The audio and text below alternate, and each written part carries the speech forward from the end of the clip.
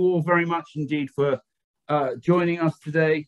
I see we have people following this from a number of different European countries and also the UK. I'm not sure whether we call the UK a European country these days or not. And we also, I believe, may have one or two people up very early in the US too. So welcome to you all. My name is Simon Osborne. I am the CEO of IFI Global, which is a research and media house based in the City of London. One of our 4 publications, The Tracker, has been following ManCo's ever since AIFMD came on the scene, which was several years ago now. And The Tracker is just about to publish its 7th annual ManCo guide for managers.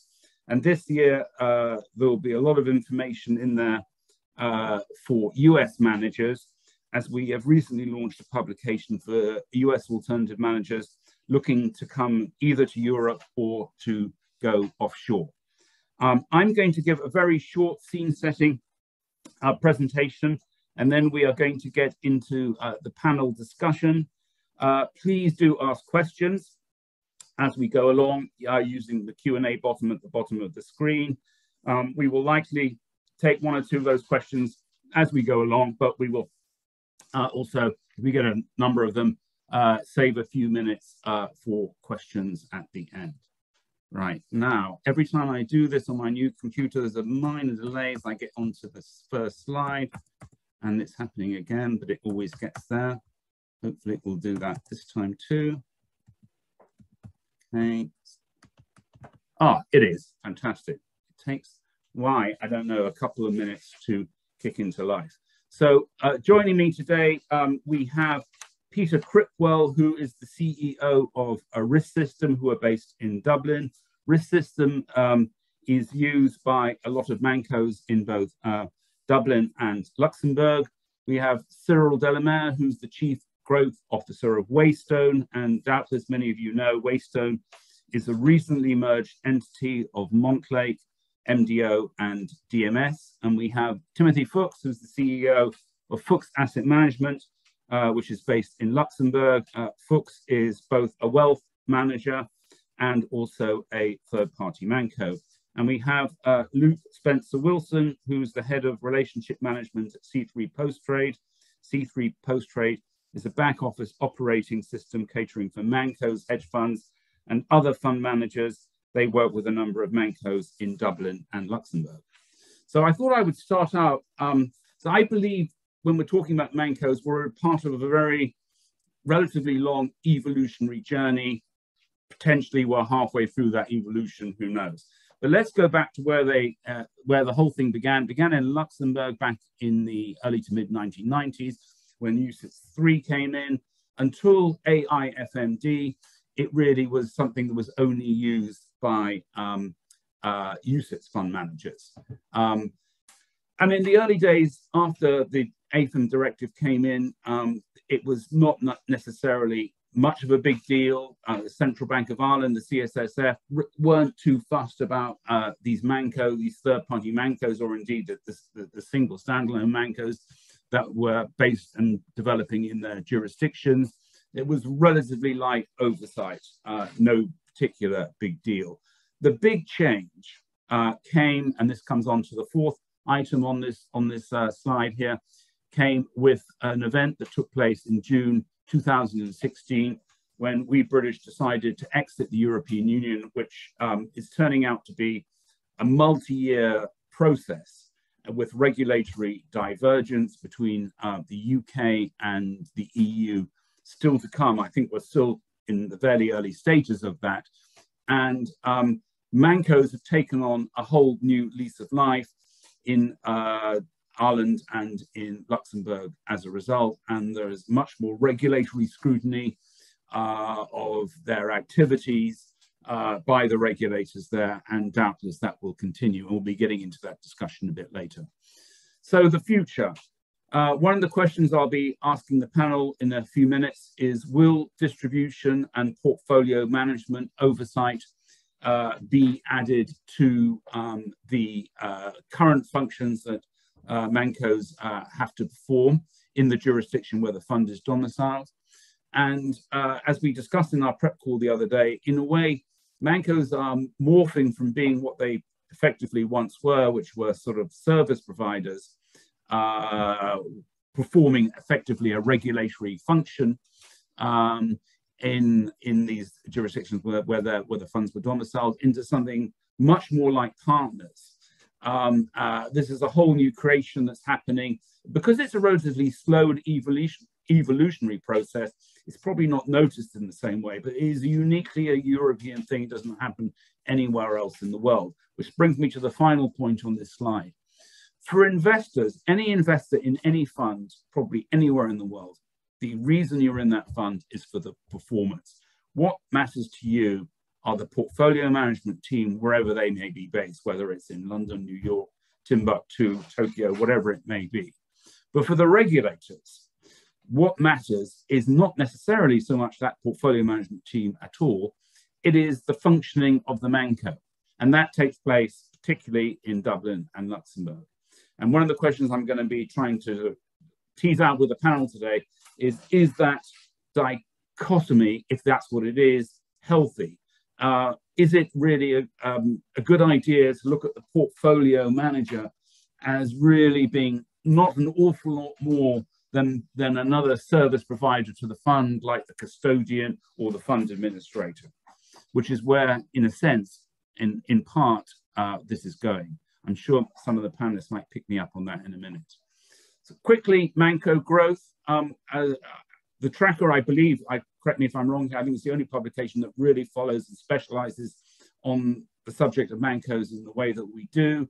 We regularly go through and contact all the ManCos that we know of, in particularly Dublin and Luxembourg, to get information off them.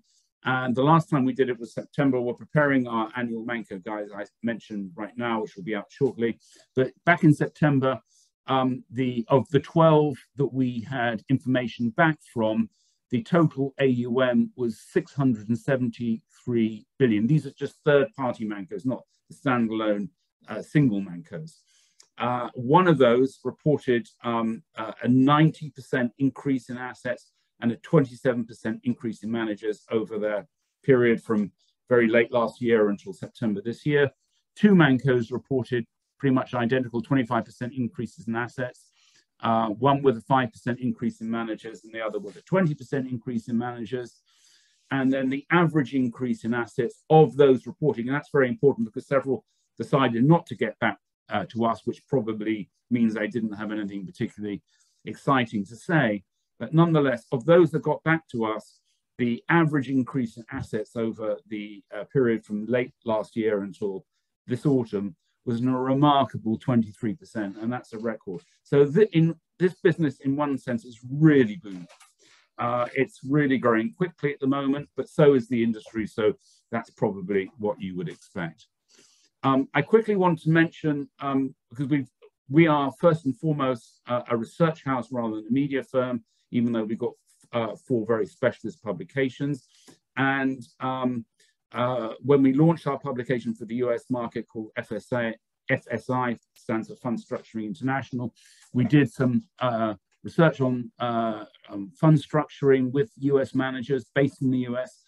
And to our surprise, to a certain extent, I'll be honest, there was a much greater recognition of what ManCos were amongst those we surveyed than had been the case in the past. Of course, all the lawyers we also surveyed, any international lawyer, of course, for many years has known all about ManCos, but the managers themselves, not necessarily.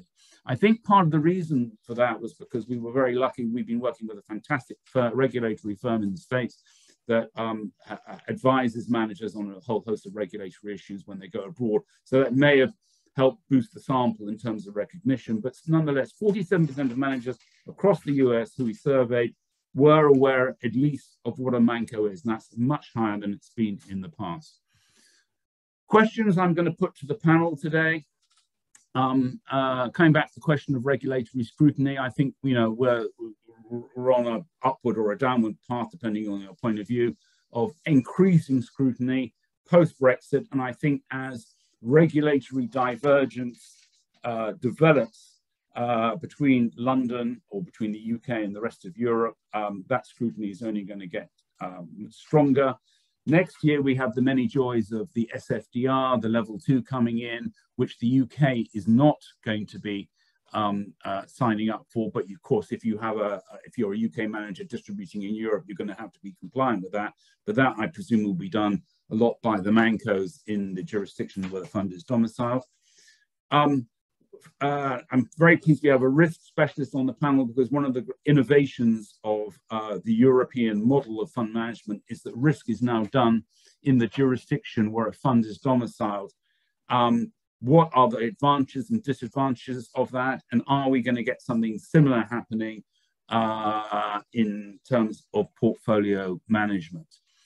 Outsourcing versus in-house, which is the better model? You can take that from two different directions. Should you be a ManCo? Should you be developing all your technology yourself? Should you be buying the best of breed technology coming in, or indeed risk, or whatever it may be? Should you be using a third-party administrator, etc., etc., etc., or should you be using your own?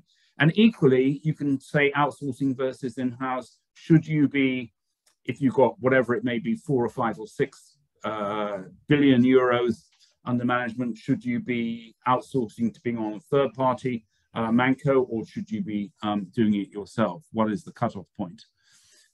There is, as I'm sure many of you know, if not all of you, there's been the most extraordinary private equity boom affecting many different sectors of society, particularly the finance and the alternative finance industry. Then there's a lot of PE money that's come pouring into the ManCo sector, and it is changing. I hear this a lot. A lot of the stuff I hear is off the record and unpublishable, but nonetheless, it is changing. It's the ManCo business. And one of the things I want to talk about today is how is that changing the ManCo business? And finally, what was, as I said earlier, an outsourced compliance function is turning into something very different. What will it become if we were here 5 years in the future? What would be different about ManCos then than back in the early days when they first got started on the alternative side of the business, post AI FMD coming in? Finally, before we get into the panel, I wanted to tell you what we've got coming up, and we have, I will continue to have the tracker doing all it does now in terms of ManCo development. I think, as I said earlier, it remains the only publication that does that the whole time. We also will continue to publish the annual guide, but we now have this US publication, and as a result of that, we will be covering ManCos for the US market in a slightly different way for US managers looking to come to Europe. And we've launched alongside the FSI, we have launched Selection Intelligence Service. That's what SIS stands for, which is advice on ManCo selection for US managers, but also on selection of fund directors for their boards, fund jurisdictional choice, and service providers with an ESG angle. So that's what's coming up from us. So let me now stop sharing screen and bring the panel up. Hooray, there they all are. We had a slight worry with Cyril, but he's there, and he's actually there with his own name, which is quite remarkable. Before we get into some of the questions, gentlemen, I wanted to ask you for any reaction you have to the comments that I've just been making. Actually, I'd actually query your timeline, Simon. I think, to be honest, the light regulation was pre-2008. And I think basically, you know, everything was fairly easy then. After that, I think that's when things started getting messy. I remember being at a conference in London where many participants were, well, complaining about the tsunami of regulations, and they were firmly put in place by a regulator who said, it's not a tsunami of regulations. 2008 to 2011 happened and we're reacting to it. And I think it's not Brexit, that's correlation is not causation. I would say it's purely the fact that it takes quite a while for the super tankers of politics and regulatory to get their ducks in order.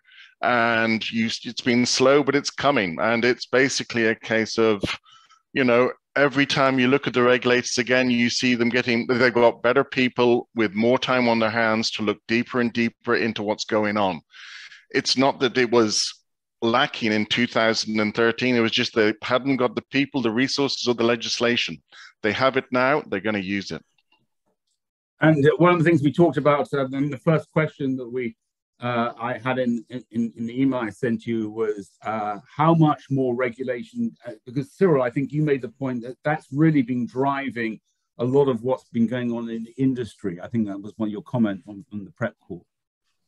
Yeah, I think in some ways, if you look at the evolution of the ManCo business, and agree with Peter, Brexit has nothing really to do. I think that we can come to that a bit later, but there's been enhancements done because of or alongside a Brexit kind of scenario.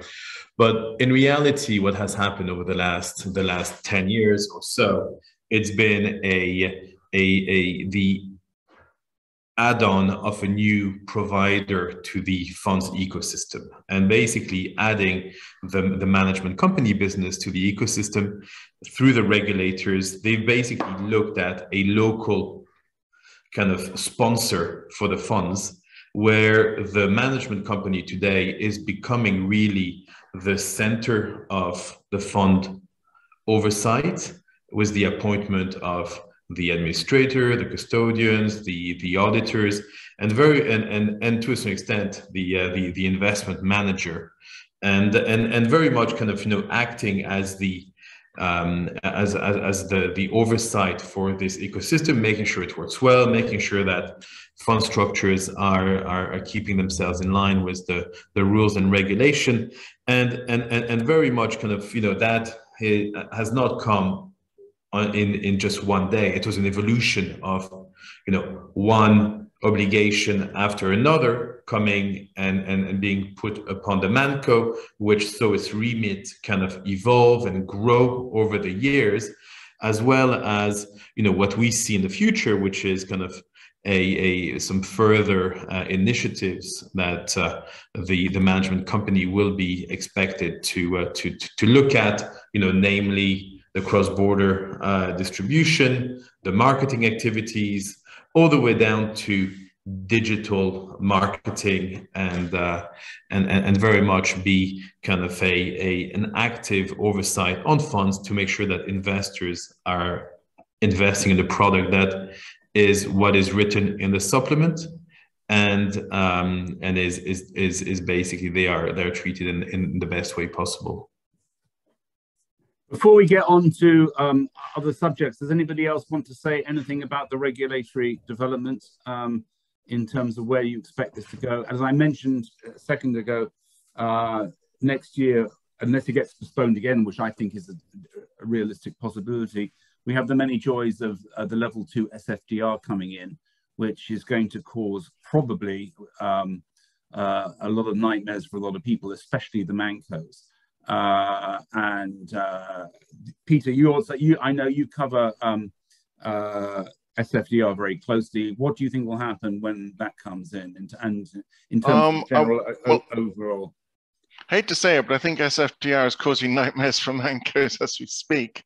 The recent letters from both the CSSF and the CBI giving managers the lucky access to accelerated regulation on Article 8 funds, the increased need to actually determine what's actually makes up an Article 8 fund. I think one of the interesting developments is that what people thought was an Article 8 fund sort of 6-9 months ago probably is not an Article 8 fund anymore. There's clearly a lot more concern about greenwashing. There's clearly a lot more concern. If you look at the letter from the FCA, they care about whether or not, if you have sustainable in your name, does that make you totally sustainable, or is it merely just another thing? It looks like you mention ESG, you've got to be very ESG. All of these things, even before SFDR comes in, is going to cause, I think, a lot of managers to have a lot of issues, because the reality is there isn't a uniform, reporting or as it were, standard. I mean, they sort of give very broad brush strokes, and now we've got to try and fit in it. And we've got to try and fit in it without having the taxonomy data that we need to actually fill in all of the pretty little templates they've been given us.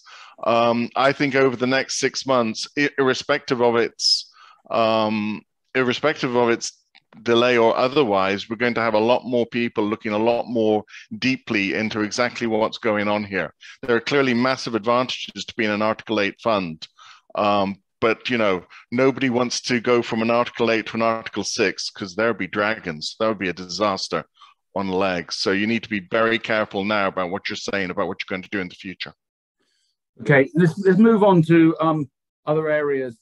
Timothy, can I come to you on the whole question of the possibility of more portfolio management activity taking place in the jurisdiction where the fund is domiciled and has taken place in the past? Obviously, as I said in the introduction, you've got to do risk in the jurisdiction where the fund is domiciled.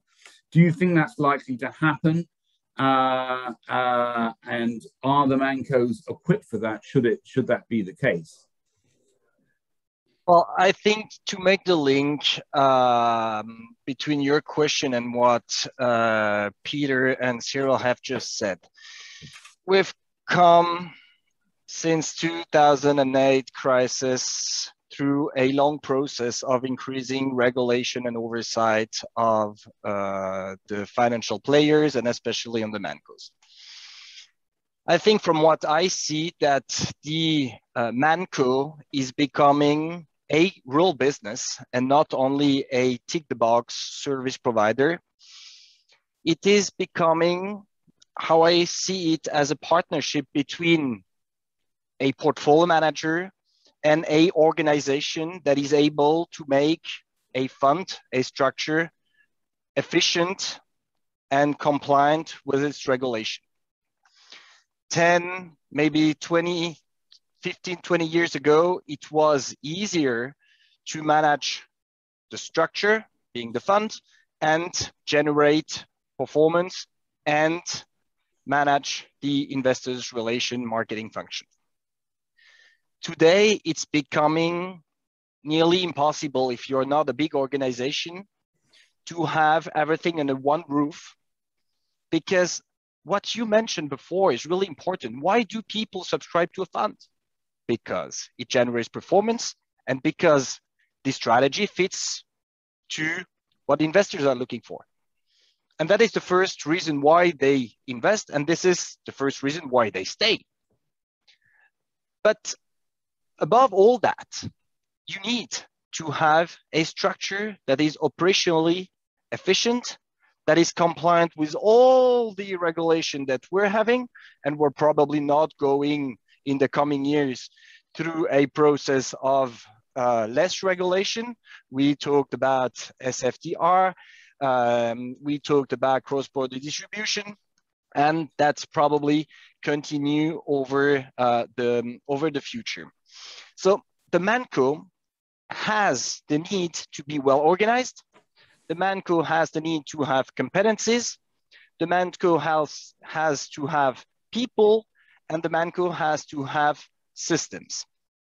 What I see are two business models that can differentiate one to another, and that probably will require more or less competencies, capacities within the organization. The one is the ManCo takes care about the risk and all the tasks linked to the governance of the fund, being compliance, valuation, oversight of the delegates, etc., and delegates the portfolio management. This is something that we see for bigger clients being already well structured, having already a certain size of assets, where they are themselves regulated somewhere. Usually the rule for Luxembourg is that the delegated portfolio manager has to be regulated for such activity in an equivalent country to Luxembourg. So typically what's happening in the UK is that we can still continue to delegate the portfolio management and function to an FCA regulated entity.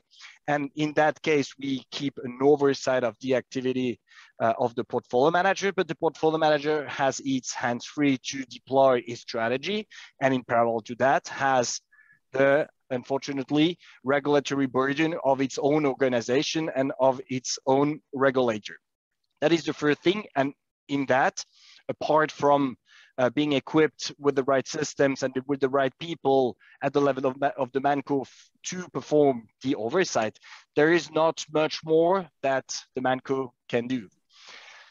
On the second side, you have the business where you have the advisory model, where you have entities that are not big enough to become regulated and act as an advisor and will provide the portfolio manager, being in our case here, the ManCo, with recommendations.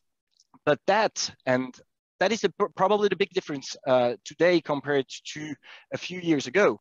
A few years ago, you could just receive a sheet with recommendations. You just had a look on it and you pass them into the market, depending on the type of strategy we're talking about.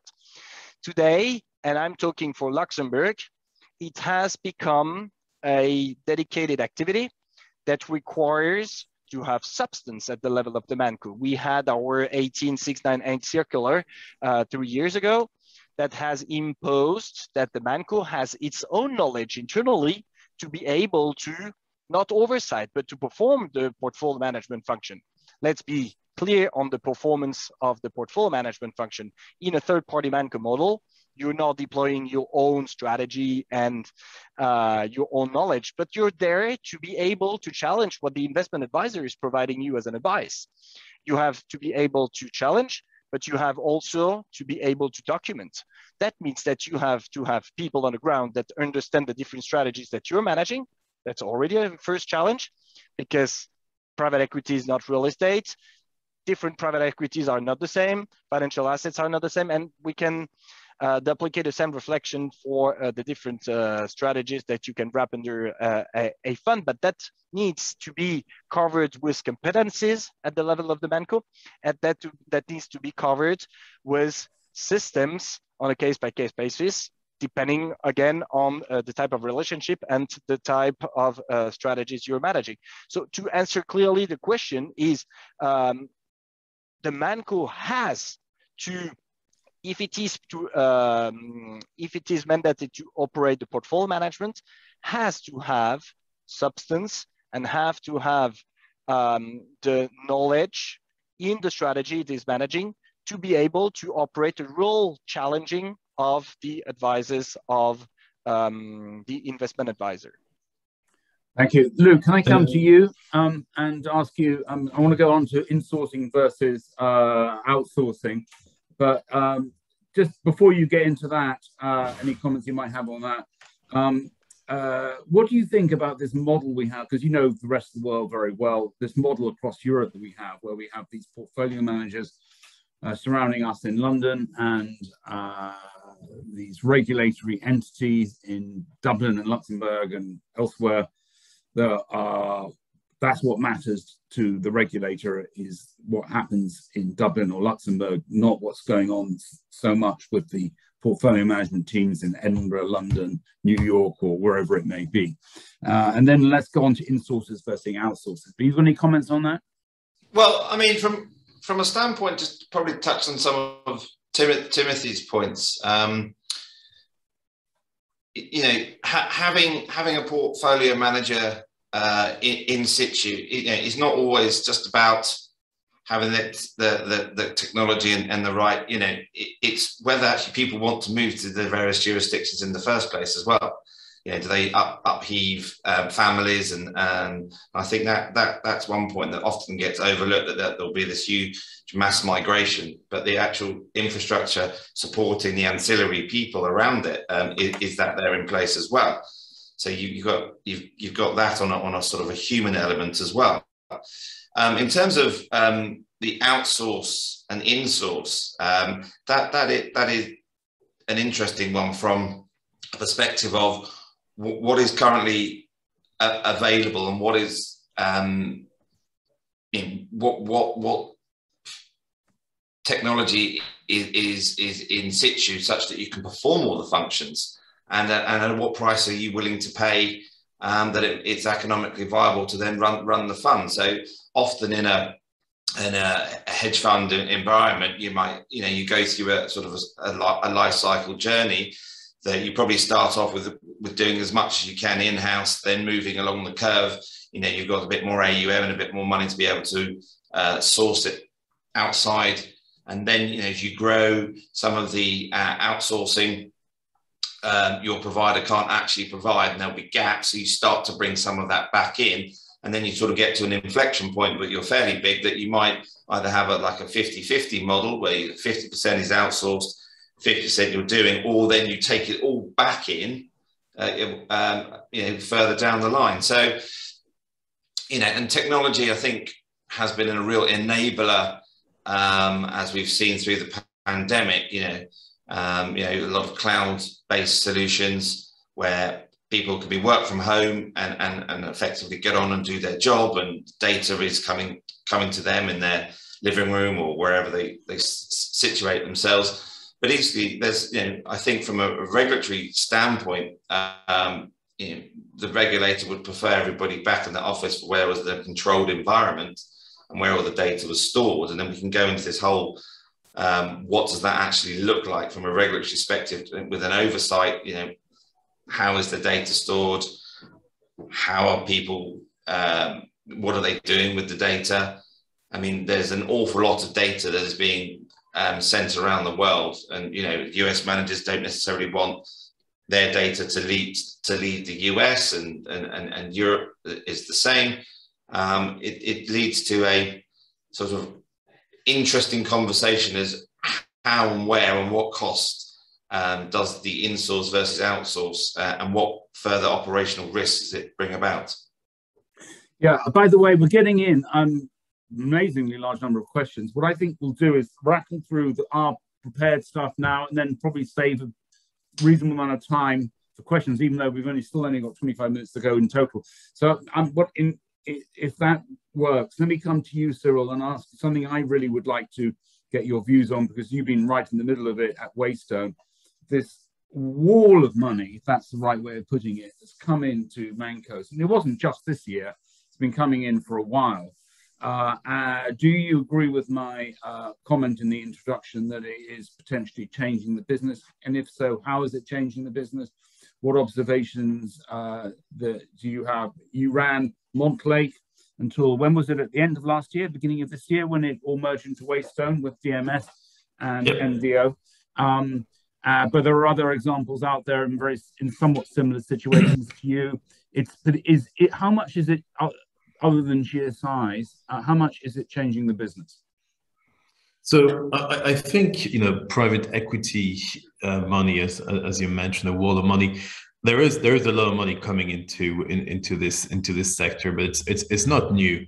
The financial services industry has seen influx of money in different waves at different point in time. The kind of the one that has gone on for a long time and is still going on is the fund administration business, which has consolidated, been backed by private equity, and today in the fund admin business, you really have private equity backed admin or banks. And that's kind of, roughly, that's kind of what you have as the landscape.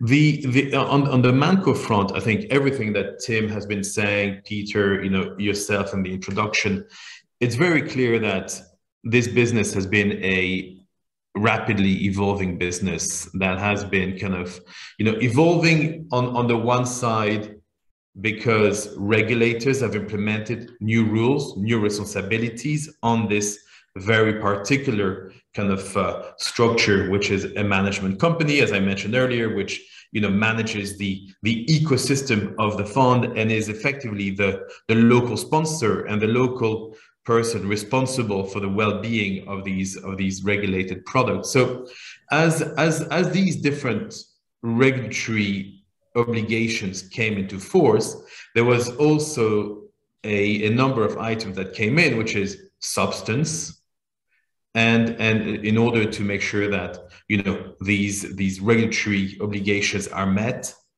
and that a lot of the work is actually not done on a outsourced basis, but is actually done within the country, and whether that's in Luxembourg or in Ireland. I think going back to your point about risk management, we as a management company would always expect our delegate investment manager to run their investment strategy in the right way, and also conduct their own risk management on their portfolio. That's the basis of when we enter with a manager into a contract to launch a fund with them. They need to have the appropriate risk controls, regulatory regime, etc., to be able to run the strategy for their clients. Now, what has evolved is that initially ManCos were there to do an oversight on the risk management, and this has evolved. I'm sure Peter would jump in there at some stage, just kind of say, we actually have to do as much, if not more, than fund managers in very specific items that the regulatory reporting is asking us to do. And that's looking at VaR-based risk management, that's looking at liquidity, it's looking at appropriate assets within the portfolio, especially if it's a UCITS. So if you put everything into the bag, suddenly, if you actually want to do a good job and grow a scalable business, you need funding. Where do you find funding these days? It's with private equity, and regulators, I believe, have been kind of pushing towards we don't really want too many mid-sized ManCos or smaller ManCos. We'd rather have large ManCos or specialist ManCos. And I think there's very much kind of a two-stream kind of coming in the industry. Is you have the likes of Waystones, which are large global governance and compliance firms that oversee multi-jurisdictions, and then and that is like ourselves, we're private equity backed, but management is very much kind of in the driving seat and large shareholders. And then you have the more kind of like private businesses that will be more local, but will cater to a certain amount of needs that clients may have, including the relationship between investment advisor and investment management, trading, and very much kind of having a more boutique offering. So it's kind of where it's coming from, and private equity obviously is good to be able to grow and continuing the growth path and investing into everything that is needed to make sure that we keep the investors safe, we have the appropriate reporting to the managers, and we keep our regulators on side and are ready to apprehend any other new regulatory changes and that may appear. Peter, do you want to react to some of those comments about Cyril on the risk side, and if you could also add, perhaps from your observation of looking at the business from where you are positioned, how do you think it's evolved, and how, if you were going to put your forecasting cap on, where do you think it's going? And then we're going to get, after you answer that, Peter, we're going to get into the lot of questions we have, so we want to save some time for that. We haven't got a lot of time left, so over to you. Okay, well, I appreciate he's not a panelist, but I'm stealing from Andrew White at Fund Apps, who's saying there's only three definites in this life: death, taxes, and increased regulation. And I'm afraid that's what we're at. But I think Cyril's hit the nail completely on the head when it comes to sort of the risk oversight. I would stress that risk management is something that should be done by the fund manager, and people who think in ManCo so that they're managing the risk of the underlying portfolio need to be a bit nervous if that's what they think they're doing. But I do think it's very important to realize that the regulator is putting burdens on a ManCo that are far wider and greater than those that the risk manager of a specific sub-fund will experience, because the risk manager has to worry about a narrow rule of things relating to the fund. the ManCo level has got a vast amount of things that they have to care about, and they have to be looking at it all the time. It's not good enough to come back and say, well, you know, things are fine at the moment. Not only do you need to do things, you need to evidence you're doing things. And if the feds ever come calling, you have to provide them with that evidence, lickety split. So there is, in fact, a vast amount of infrastructure, certainly on the risk reporting, risk monitoring, that is now just has to be done. You talk about insourcing, outsourcing. Now, obviously, sitting where I am, I love the idea of outsourcing, but I can understand why firms insource, because, we're living in a world where data is going to be sometime in the fund management, the new oil, gold / Bitcoin. Well, not this week, obviously. But having all of that data integrated is going to be one of the biggest challenge. You need, at the moment, how many spreadsheets do you still see on the desks of various fund managers, ManCos, etc.? That is a disaster in terms of data management. If you're actually going to start digging into things, you need to actually integrate across vast amounts of systems. So your marketing people can talk to your risk managers, can talk to your compliance, can talk to your portfolio oversight. All of the DP function requires data and requires it to be all pretty much the same sort. So, whilst I love the idea of outsourcing, you can see why in some situations, if you have the skills and ability to design that, and I have to say they are rare and few between, then you can see why it might make sense. Alternatively, there's a lot of bridges. And that's probably one of the greatest horrible things, is that people building bridges between systems that really don't want to talk to each other. I mean, we have enough fun trying to get data out of administrators, different administrators with different file types, et cetera, et cetera. This just gets bigger when you're talking to the marketing, when you're talking to the portfolio, you're sort of the performance attribution, when you're talking to the marketing. I think that's one of the biggest challenges that we see going forward. Thank you. Right, now we haven't got long left. I've never done this before. What I'm going to do is because we're not going to probably have time to read it, answer every single question. I'm going to read the whole lot out, and hopefully you guys can pick up, if you don't mind keeping your answers very brief, the questions, at least most of them that have been asked. So somebody has asked, please explain how the fee structures work. Somebody else has asked, ManCos are based on regulatory reform, not substance, and the fund will continue as a product of the investment manager, not the ManCo.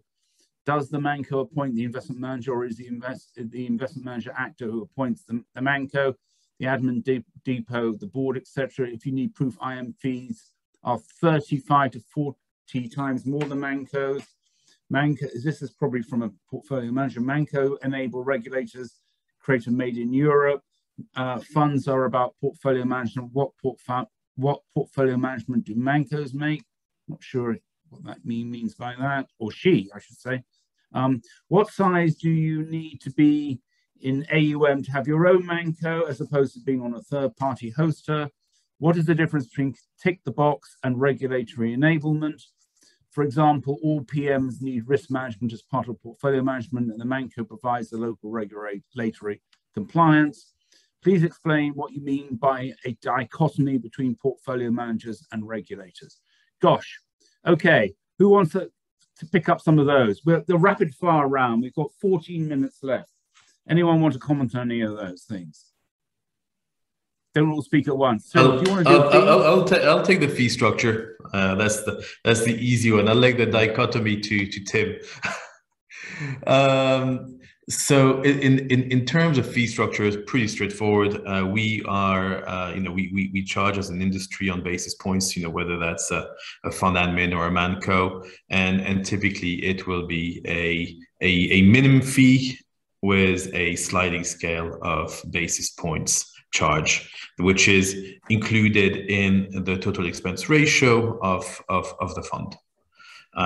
Very difficult to get to any more specific, because a pricing for a PE firm or a property fund or a hedge fund would be very different.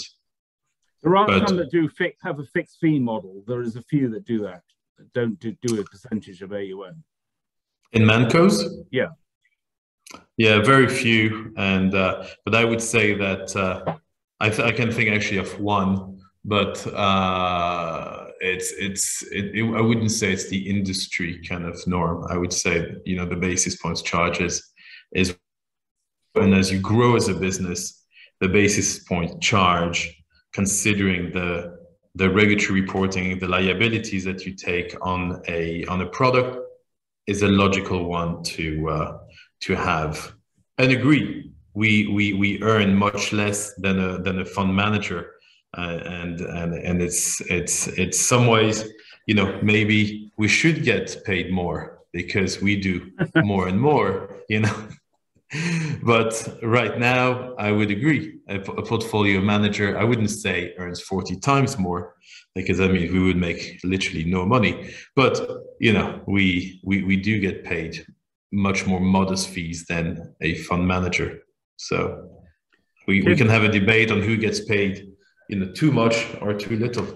All right. Timothy, do you want to take that one on the dichotomy between you actually did touch upon this somewhat in your earlier comments, but do you want to respond to that person who asked the question? Sure, but I don't think there is a dichotomy between portfolio managers and can be considered as such. But look, it's either you're regulated or not, and the question about fees for the portfolio manager is not a question if you're regulated. And it's true that if you are regulated and the ManCo has the possibility to delegate the portfolio management, you have to have your own organization, you have to have your own risk management, and you have to be able to demonstrate that you're capable to deploy the strategy that you want to operate into the fund. It's probably an added complication, because you need to have the fund being or not regulated. So one regulator, you need to have the portfolio management to be regulated, its organization, its complications. You need to have the ManCo being regulated, again, a complexity. So each of the players today have to have its own organization and to have its own regulation. The only model where you don't have to have that is when you're applying the advisory model, which does not require you to have your own organization or a big organization, but you stay plugged somehow on the organization of the ManCo, which then has to afford the different complexities and the different rules that are applicable from the different regulators. So probably if you have the different regulators, it can become a complexity as such. Now it's also the question of, and that's part of one of the other questions on the assets under management, to be able to have your own ManCo and being able to service your own fund yourself with your own company. I think there are two questions out of this. Do you want to manage that, and do you want to manage the people that are going to manage that? Because it's not only a question of cost, it's a question of time. The more people you have, the more you need to manage them. And the more procedures and regulatory burden you have, the more you have to manage it. So that's the question of whether you want to take time to manage that compared to can you afford to that? And that really depends from one company to another, from one strategy to another. You know, I see people managing assets for as a portfolio management for 20 bips. I see other managing assets for 250 bips. That really depends on the strategy and the type of investors. Luke, perhaps I can throw this one at you. I mean, do you think it's healthy to have a situation where, whether you agree with this sentiment or not, I don't know. No investor I know of really knows anything about what happens at the ManCo. They only really care about the portfolio management team. If we ever get into a real shocking bear market, they might get to find out a bit more about what goes on. You know, when there was the business with Link and what's his name, already forgotten, which was the UK, Woodford, thank you. So when things go wrong, then things come up. But mostly people don't really know. Is that a good thing or not? I think that's a fairly common and glib statement that, you know, it's only when things go wrong that people care.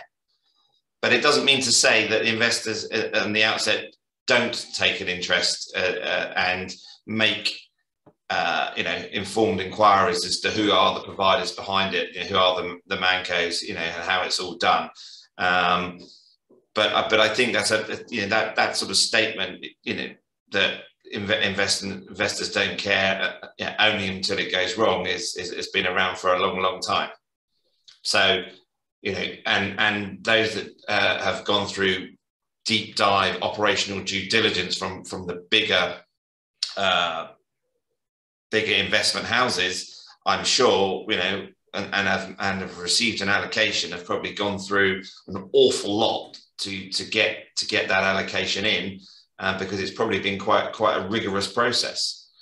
But there's nothing. There's always a few gaps, and things can happen to which can be somewhat above and beyond what you had originally had thought. And one of the interesting points we haven't quite touched upon a bit further was, and I know, Simon, you and I touched upon it, was the when does the private equity money run out for the fund admin and the ManCo, and who's then left holding the baby to that, and what does that then look like for all the consolidated ManCos? Is that an investor red herring or red flag, should I say, to look out for? I think it's quite an interesting point we haven't yet touched upon. Or do you still look for independent ManCos? But I think, to Cyril's point earlier on, the bigger are getting a lot bigger. The specialist ones out there for niche vehicles, but the smaller, medium size, I don't think will be there going forward. The one thing, no one's answered the question that somebody put about what size do you need? What's the, maybe it varies a bit by fund strategy, but what is the size that I think consider going by yourself or being on a third-party platform? More than size, Simon, it's what's your pain threshold and your budget to set up a new entity in a new jurisdiction. And so if you look at who uses ManCos, extremely large global asset managers use ManCos, like they use a fund. You mean third-party ManCos? Third-party ManCos, because they see it as the same equivalent of a fund admin, an auditor. These are kind of ecosystem ancillary businesses. But they've got to give up a bit of control to make you their partner. Yes, but the reality is that in all these functions, you give control to somebody. However, the investment management function, the strategy, and for the most part, the asset raising and the relationship with the investors still stays with the investment manager. So these are the core components that the fund manager should be caring about: two things: making money for its investors and keeping them happy. Right. Simon, I would query with the idea that the manager is giving up control. Effectively, what they're doing is they're getting assets under a slightly different mandate. And the purpose of the ManCo is to ensure that the fund manager does what they say. I mean, investment management in Europe is no longer just allocation of assets. There's a whole range of things which gives the investors a certain amount of security. It's not the case of you just pick a fund manager. You pick a fund manager, but at the back of your head, and he's not going to steal my money, or she is not going to steal my money. She's not going to do something which they didn't say they're going to do with it. And that's the role of the ManCo. I mean, we may not like talking about Woodford, but it is actually remarkable that since the UCITS were set up, that's one of the few that actually stick out as where the whole thing went rather lamentably sideways. And that is to the credit of the UCITS. You're not telling fund managers what to do. You're telling them, if you want the money, this is what you got to do it. And it's not a huge imposition when you look at 40 Act funds. So I think it's more of a case of control you're not giving up, but what you are getting is external monitoring to ensure you do what you say you're going to do. We've got seconds left. I'm going to come back to you straight with that, Peter, but for perhaps the last comment is we've been on a phenomenal bull run since 2008. we may not be on a phenomenal bull run for another, several years yet. There could be a moment where we get another market crash situation. Are you still pretty sanguine in that situation for what you've just been talking about? Sanguine. It's my job to be not sanguine. Sorry. No, I'm never sanguine. I'm not sanguine now. All right. If you're sanguine, you're in the wrong business. All right. I think you managed to sidestep that like a brilliant Leinster winger perfectly, that question. Well done, Dr. Cripwell, I should say. Well, listen, thank you all very much indeed for doing this. Thank you for those of you who are out there. There's going to be, I didn't mention this at the beginning, there's going to be a recording of this going up, which we're going to flag heavily when we put our ManCo guide out. We've just found a formula where we get quite a lot more audience from the recording, so people can watch this particular thing as they eat their Christmas turkey or whenever they want to do it over the course of the next few weeks. And that brings up the audience quite nicely, as I say. So have a very good Christmas to you all. Thank you again for joining us, and have a good lunch, or one or two of you in the States, have a good breakfast. See you the next time. Bye-bye, everybody. Thank you very much. Thank you, Simon. Thank you. Have a good day. Bye-bye. Bye-bye. Bye-bye.